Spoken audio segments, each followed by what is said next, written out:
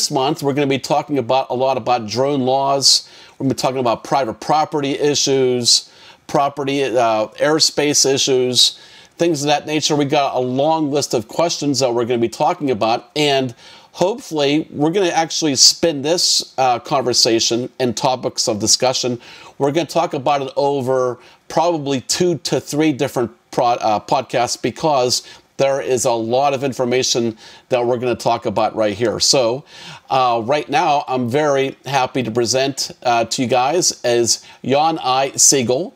Jan and I met over probably about, would you say it's about a year ago, and we were both going to be guest presenters to a lawyer convention. So Jan is the current chairman of the Aeronautical and Space Law Section of the PA Bar Association. He's also corporate counsel for over 25 years, and also with the law firm of Schaefer Glazer. Did I get all that correct? You did indeed. Okay, great. So, Jan, why don't we at first, let's talk about putting out a huge disclaimer right now. So for everybody watching this podcast, we are not the expert aviation lawyers. Everything that we're going to be talking about is very gray areas. There's nothing as far as being finite, definite things that we're going to be talking about, but we are going to talk about very specific things that are going to be extremely interesting, extremely knowledgeable to everybody. But, you know, we are not your lawyer, and nothing that we say should be taken into any content that we're actually giving anybody lawyer advice. Would you want to add anything on to that? Yeah, let me repeat that. We are not your lawyers, and we're not giving anyone legal advice as to what to do. We're giving you our views on a number of subjects that generate the most questions. If you have any legal questions regarding any of the topics we're discussing, regarding your own drone operations, please consult an attorney with experience in this area. We'll be happy to field your questions for further discussion on the general group, but we're not your lawyers. These issues, though, are pervasive. They're covering a huge number of areas that no one ever expected, and they're all good questions. For our audience, here's the things that we're going to be discussing today. As a drone operator, can I fly over private property without the owner's permission? Who owns the airspace from the ground up? Is there truly private airspace? What jurisdiction and property rights do property owners have? Can a property owner sue you if they prove you're flying over their house? If so, on what grounds? And does it matter if you don't take off or land over a specific private property? What is the FAA's jurisdiction for airspace? Why does the FAA think it can regulate from the blades of grass all the way up? So those are the things that we're going to be talking about and going over, and we'll just jump right into it on the very first question. So with that said, as a drone operator, can I fly over private property without the owner's permission? What say you? And the answer is, it depends. The law is complex, and when you pose that question at the Advanced Drone Law Seminar that the PBI and PBA Aeronautical and Space Law Section had put together back in 2018, you had a half dozen lawyers on the phone, all groan, because it is the question, and it is a very political one. So let me demystify it and go over the basics. Bottom line is, there's a long history to this. It starts back in 1926 when Congress enacted legislation to establish a public right of freedom of transit in air commerce through navigable airspace. The statute is 49 U.S. Code Section 40103. In Section A, Part 1, the United States government has exclusive sovereignty of airspace of the United States. And in Section 2, a citizen of the United States has a public right of transit through navigable airspace. Now, the question is, if you've got a public right of transit through navigable airspace, why do you need permission? And that's because Congress didn't have the last word.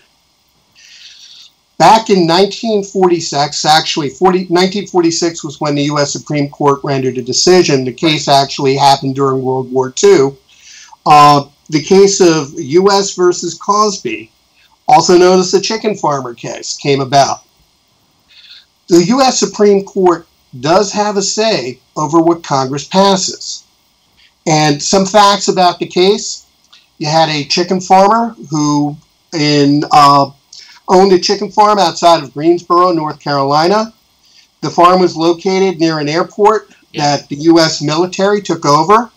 And according to Cosby, the noise from the airport regularly frightened the animals on his farm, resulting in the deaths of several chickens.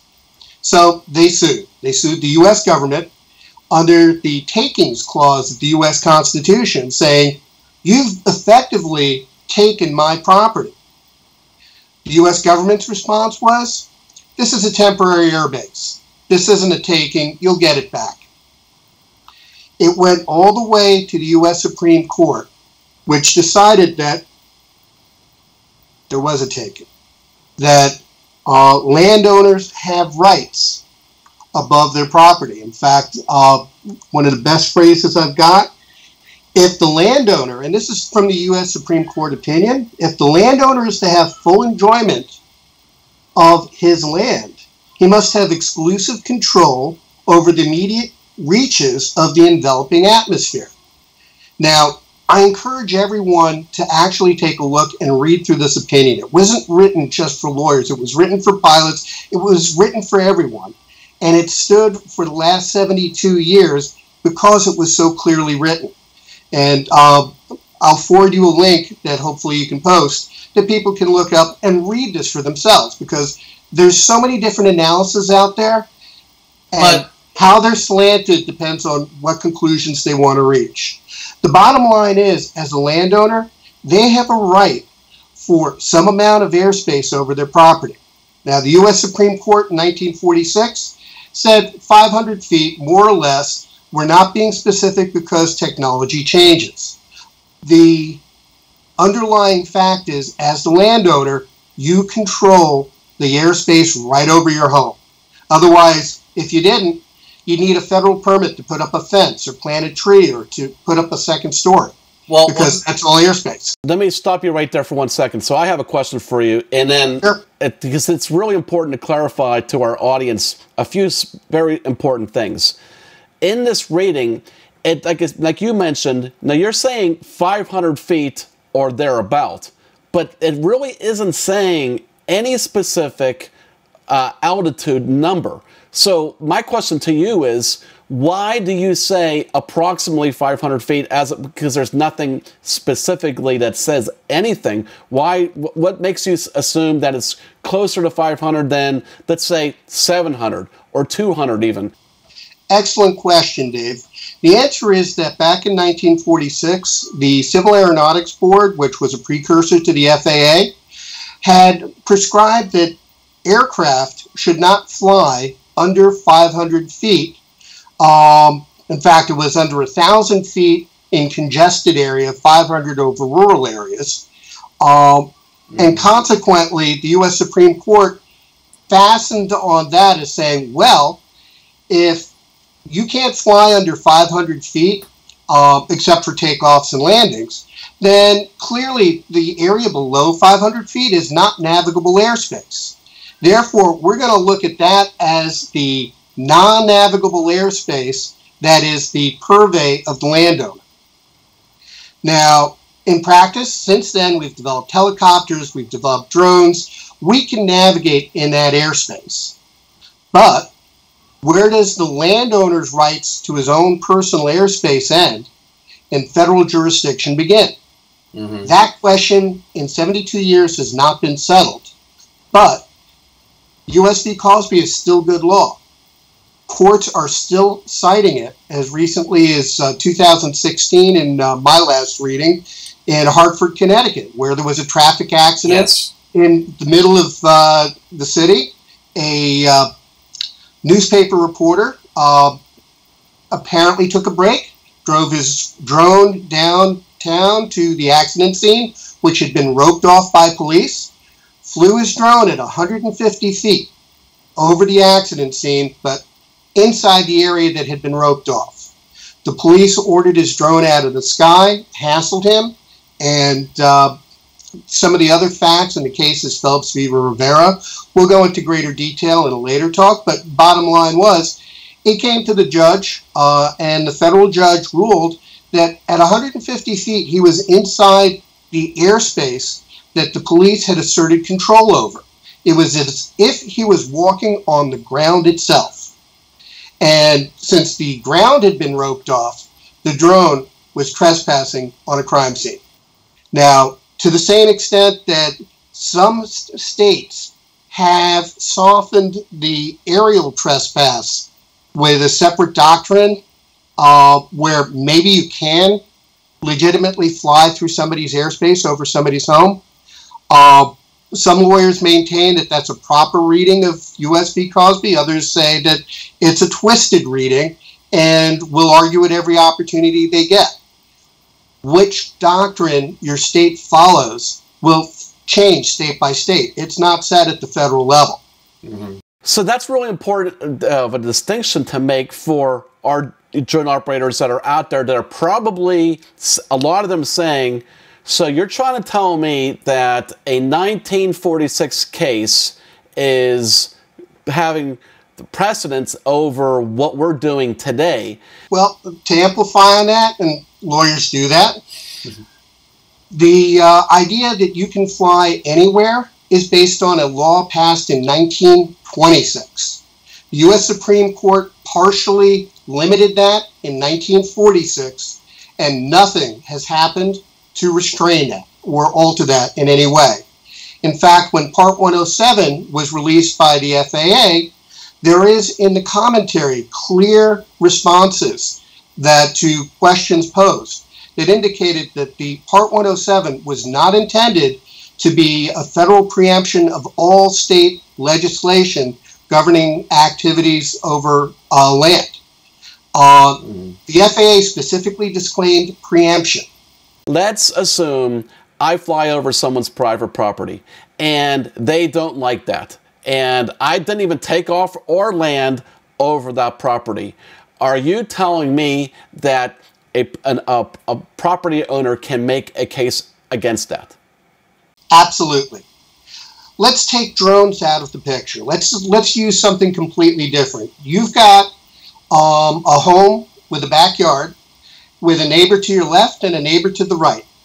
You've got a fence up because you don't get along so well with your neighbors. And your neighbors decide on a day that you're having a barbecue that they are going to annoy you by throwing a football over your fence from one side over to the property on the other side. So the ball never touches the ground on your property.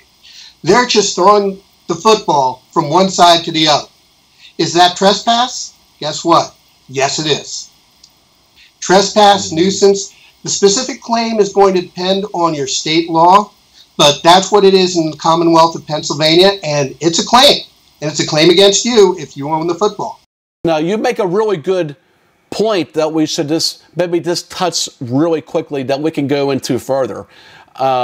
Because what makes this so confusing is that, you know, there's three different laws here. I mean, or three different hierarchies. You have federal government, you have your state government, and then you have your local municipalities.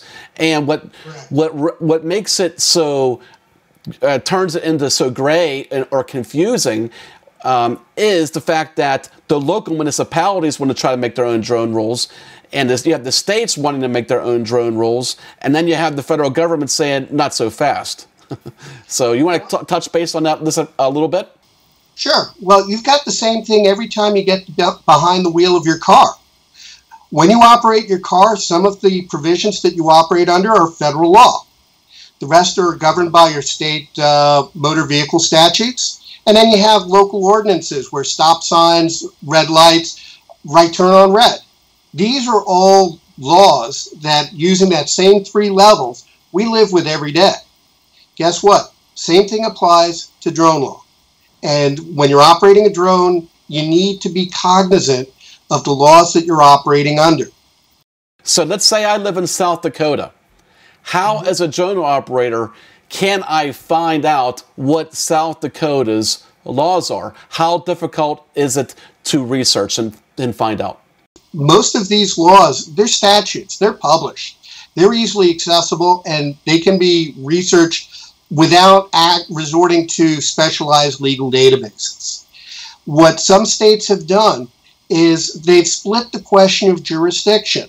They'll say that for that area that is below the altitude that the Federal Aviation Authority has jurisdiction over, the state asserts the following regulations. Mm-hmm. So we don't know where that altitude is. Nobody wants to set that altitude, and there's a reason for that. It's because if somebody sets the altitude and then gets sued because you're taking away some of their property rights, yeah, they may find themselves, the government may find themselves having to pay for taking away someone's rights. Gotcha. Nobody wants to pay for it. That's the bottom line here. That's why the law hasn't changed in 72 years. Probably the most basic question I get from my students is they ask me, so with all this drone law buzz, what's the worst thing that can happen to me if a property owner sees my drone over their property and is not happy about it? Can they call the police? Can they have me arrested? Can the police confiscate my equipment? Or can they file a civil suit against me? Can they do both? You know, those are the kind of questions that I get that are the most common. What do you think? And the answer is all of the above. In Pennsylvania in particular, under the new model drone law, or the new Criminal Drone Act, the penalty ascribed in the act itself is a monetary penalty. However, it references a law which includes jail time at the discretion of the judge. So if somebody complains, calls the police officer could arrest you, and a judge could put you in jail. So the other side of that is civil lawsuits. Somebody can sue you for trespass, invasion of privacy, even potentially nuisance, depending on the state statutes. These are all areas that you need to be aware of. But underlying all of that, just as a matter of business practice, just think of what your customer is seeing when you're operating your drone. Yeah. A neighbor comes out and calls the police, and all of a sudden you're in a shouting match with a police officer. That doesn't look good, and it certainly doesn't help foster new business. They don't want to. Right. It's a matter of good business practice. Exactly. So I learned a long, long time ago, so I've been flying drones for 10 years now. And when I first started out, there was drones weren't even called drones back then, and you couldn't even buy them on a shelf. So when we started flying like this, we would get a very, very defensive reaction. But then I started at that point becoming very proactive. So when I would go out, I would go to all the surrounding houses that I know that I would have to fly over and knock on their door and simply to say, hey, here's what I'm doing. Here's who I am. Did you leave your business card? Yes, I would give business cards. It's an opportunity. And then that turned also into having my cell phone have an app where I would have them sign, a waiver on there. But out of the, thousands of flights that I have done, or, the people that I've talked to in 10 years, can you believe I have never had one person tell me, no, I don't want you flying over my home, when you ask them in advance. But when they see your drone over their house and they have no idea what it's capable of doing or who's operating it or why, I mean, I've gone out and actually have had to knock on up to 10 different doors for one job. And that can almost take an hour. And I know a lot of drone operators are saying to themselves, I'm not spending an extra hour just to get permission on a job. But you have to weigh all the pros and cons, and you have to remember too is that, like you're mentioning, especially if your clients are there, the last thing you're going to want to see is the police rolling up, and then you have to explain to the police what you're doing, and or having a very aggressive neighbor or property owner come out and basically, going out there, and they can threaten you and a lot more. So they could take a pot shot at your drone. You really don't want that to happen. But let me go one step further, if I may.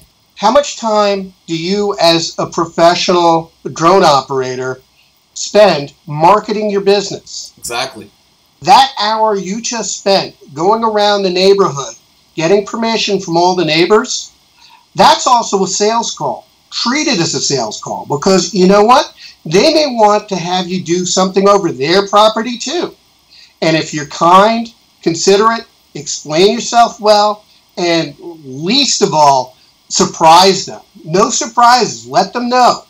Then you may generate more business just by doing the right thing. Let's talk a little bit about law enforcement. Let's make the assumption that a neighbor or a property owner calls the police on a drone operator and they had to respond. There are 5,000 different ways to Sunday on how that police officer is going to handle that call and or what they're going to do.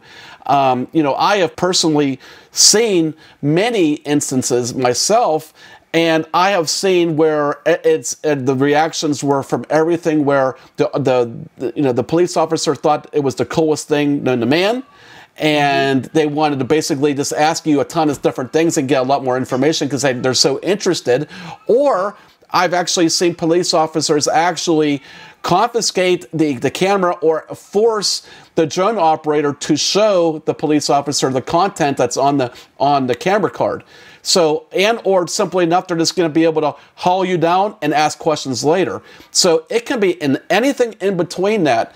And that's what's the most important part, is because, really, to be honest with you, police officers don't have a consistent knowledge base on what to do. Well, that's exactly what happened in Hartford, Connecticut. The police seized the drone. Yeah. Now, consider this from the police enforcement perspective.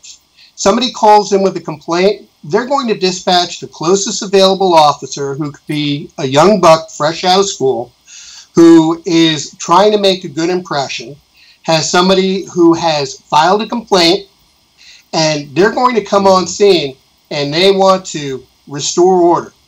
They also may want to assert their authority, and they may not have the first clue what the law is going to be. So how do you diffuse that situation? By dealing with it in advance. Yeah. If your drone flight might interfere with a municipal function, such as line inspections by the local utility company, if there's going to be helicopters flying overhead, you may not be aware of it, but your local law enforcement will be.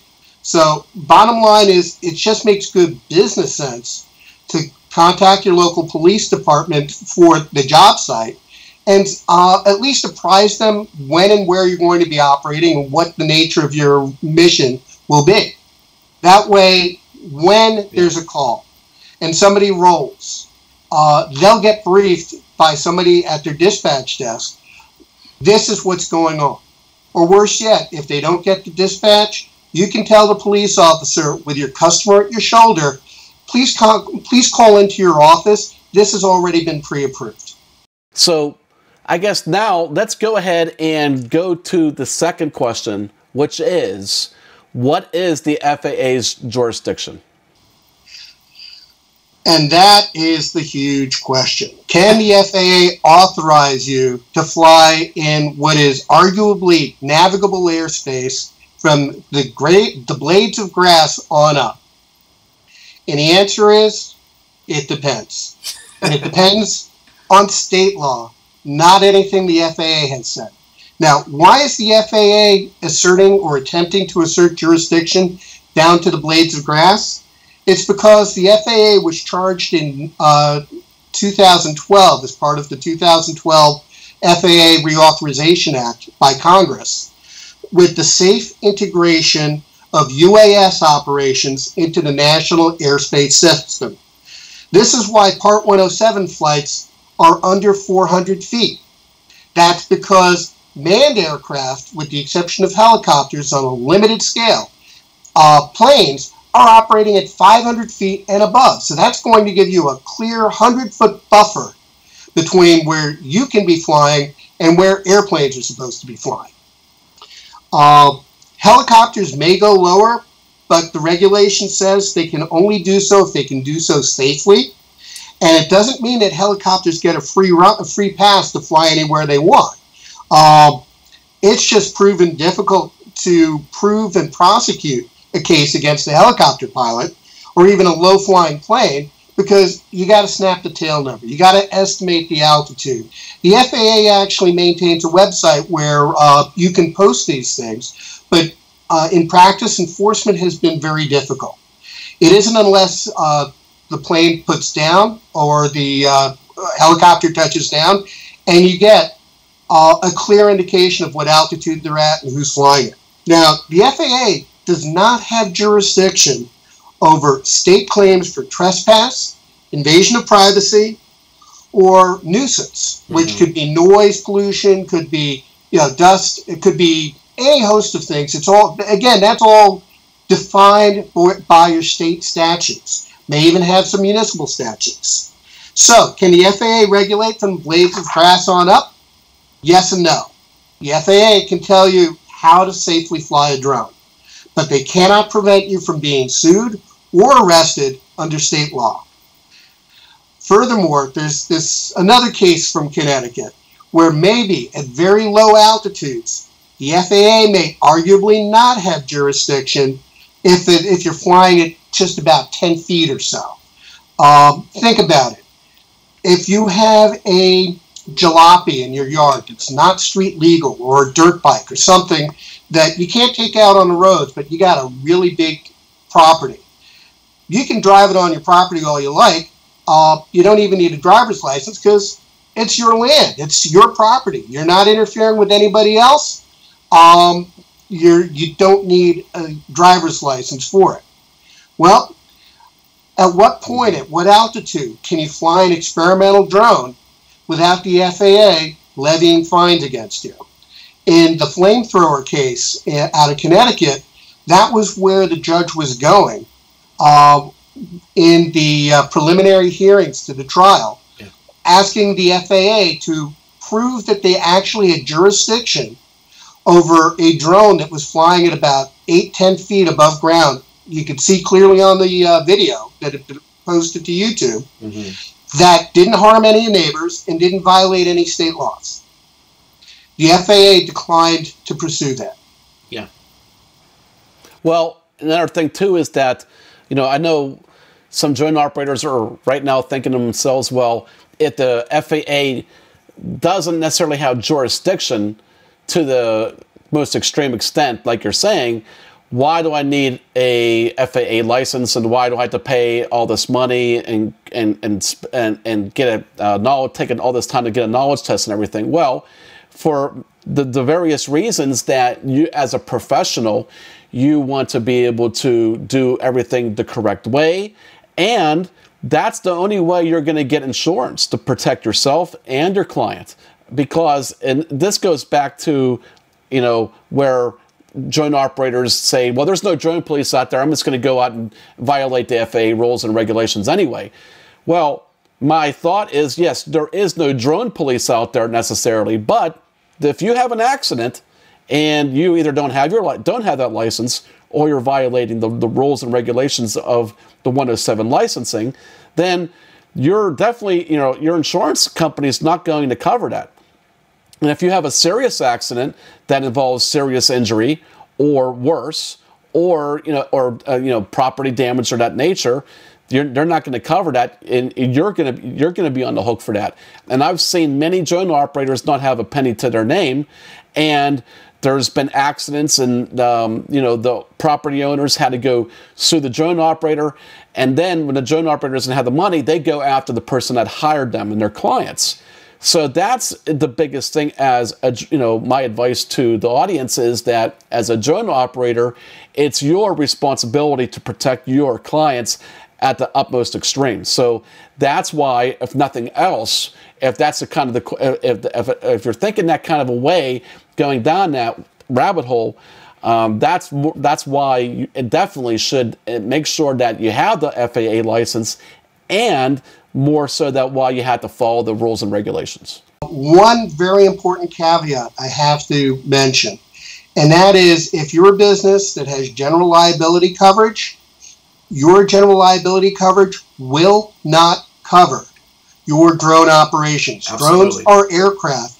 And in the first case of its type out in California, a wedding videographer accidentally flew a drone into somebody's face, blinding one of the guests, and asserted a claim under the general liability policy, commercial CGL policy, with Philadelphia indemnity, and the California court discharged the case because all they had was the general liability, general business liability coverage. They did not have an aviation clause, an aircraft clause, and it was clearly excluded. And now the company is facing a multi-million-dollar lawsuit without insurance. So, Jan, I guess the last question that we'll cover in this podcast is, can a property owner shoot down your drone? And the answer is, well, if their aim is really good, but please don't try. People have gone to jail for this. In New Jersey and California, in a couple of incidents where a drone operator shot and missed the drone, but did not miss the neighbor on the far side of the property. Fortunately, nobody was hurt. That was in California and New Jersey. They did get the drone. However, shotgun shells spread. They were picking shotgun pellets out of the front door of the far neighbor's property. And then it turned out that the drone operator, who had been operating the drone over a construction site, had the property owner's permission to operate over that site. And it was the neighbor shooting into the construction site's yard that was intruding. Completely in the wrong, went to jail. So what that said is, then why is, in some cases, why is it okay, or why has why did the person that actually fired the shot not gone to jail in some situations, and then yet in some situations they have? Well, in Kentucky, in what appears to be a fairly unique case, the accounts varied tremendously, and since it went up before the equivalent of municipal court, there's not a lot of court record out there, whether it was, as the drone operator asserted, that they were flying at 180 feet. There are other witness testimony that there wasn't just one overflight, but multiple overpasses at much lower flights, including hovering over the swimming pool where his teenage daughter was sunning herself in a bikini. The landowner who fired and hit the drone was not prosecuted for discharge of firearms. And as far as the damage to the drone, the judge ruled that he had every right to shoot the drone down. Now, when it went up for appeal, I don't think that the appeal brief argued the case particularly effectively, but the court basically threw the case out. Yeah. So as the drone operator, zero recourse. So, well, if you turn that situation around, suppose you have an angry neighbor pull out a shotgun. If you'd already knocked on their door and talked about it ahead of time, yes, then you should have a waiver, or at least a record of the meeting that, hey, look, they were okay with your operating. If you coordinated with law enforcement, you're going to be the one who's calling the police saying, here I am doing my lawful business, and somebody just pulled out a shotgun and threatened me and my drone, my aircraft, with it, much less fired and hit. So you would much prefer to be on the right side of the law with the support of local law enforcement if a neighbor starts getting hostile. Jan, I got a question for you. Well, what if someone just threatens you that they're going to shoot it down? Call 911. Get the police there, because somebody who's discharging a firearm in your vicinity, there's probably laws against it. In fact, there usually are. Yeah. So do not try to handle the situation yourself. Consider yourself under threat and respond accordingly. Ground the drone, end your activities, call the police. Mm-hmm. Let the police come on scene, restore order, and then, if you can, proceed with your mission, which is to shoot the video footage generally that you intended to do. Great information again. I'm very happy with exactly everything that we've been able to cover today. So That helps. Yeah, let's talk about a little bit what we're going to do for the next episode. So for the next episode, we're going to talk a lot more about the private airspace rights and navigation easements over adjacent private properties. And we're talking about the PA drone law attempts to provide some safe harbors for drone operations. And also we'll try to cover, some other states as well. Or we'll talk about the contrast from state to state. We'll talk about the federal, state, municipality, airspace jurisdiction issues and the latest from the Uniform Law Committee on Drone Torts. We'll talk about privacy, trespass, and nuance issues. We'll talk about and again, this is the big one that everyone's buzzing about, the 2018 FAA Reauthorization Act and the coming licensing of recreational drone pilots. And after all that, what I'd like to do, and hopefully we can try to cover that in one more podcast. And then it would be very cool for us to be able to open up a forum for the audience to be able to ask questions. And then we could spend, we could use a third podcast to take and answer all the questions that we get. So I think that would be a good game plan to go with. Certainly, and thank you very much. I hope this helps any existing or would-be commercial drone pilots operate safely.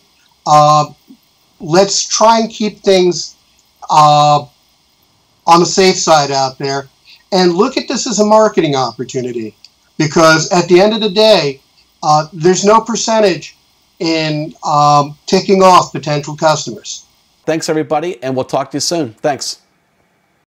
If you like this video and like to see more free videos in the future, please subscribe to our YouTube channel. And while you're at it, if you're interested in free lessons on how to fly drones, discounts on drone equipment, discounts on insurance, or access to our exclusive drone video library, check out our website, steelcityflightacademy.com.